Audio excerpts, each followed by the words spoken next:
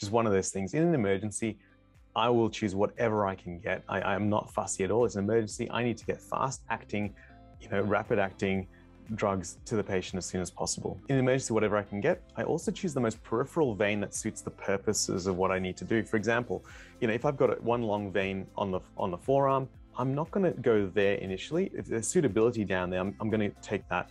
If I do fail and that clots off and has a hematoma, I can still go maybe 5 centimeters proximal. If that fails, I can go 5 centimeters, just like that. There's a whole bunch of logistical stuff after that. Maybe the patient is right-handed or left-handed. That's probably important. Overlying joints is kind of annoying, especially at the cubital fossa if it's not just a resus strip.